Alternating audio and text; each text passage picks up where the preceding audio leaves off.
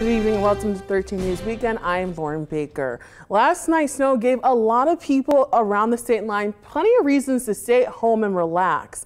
But 13 News reporter William Ingalls spent the day with a group of people who say a fresh blanket of snow is a perfect opportunity to hit the trails. For most people, inches upon inches of snow are nothing but a hassle. But for others, pure excitement. Every one of us. We love it. We sit there, we wait, and we hope it's always towards the high end of that snow total. The fresh half foot of snow inspired both the Winnebago and Midway snowmobile clubs to set up a place for people enjoying the trails to stop, say hi, and grab a bite to eat before getting back into the action. It's a family kind of event. We can get the fire going, bring out hot dogs, pop, chips for the kids, right along the trail side so anyone can stop by that's out riding. And family isn't a term meant for parents and children with this crew.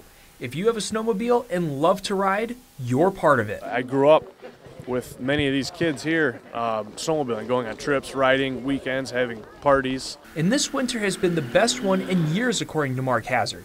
He's been hitting the trails since the late 60s and says this is the best weather they've seen in over 5 years. Since 2013, 2014, we've not had a good year like this where the snow has stayed.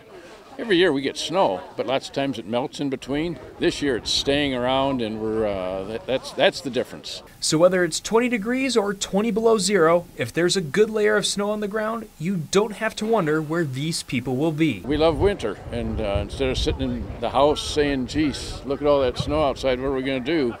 We know what we're doing. Taking what some consider a nuisance and turning it into their favorite time of the year. For your 13 Weather Authority, William Ingalls, 13 News. Both the Winnebago Snow Gliders and Midway Snow Busters say they are taking applications if you want to join their clubs.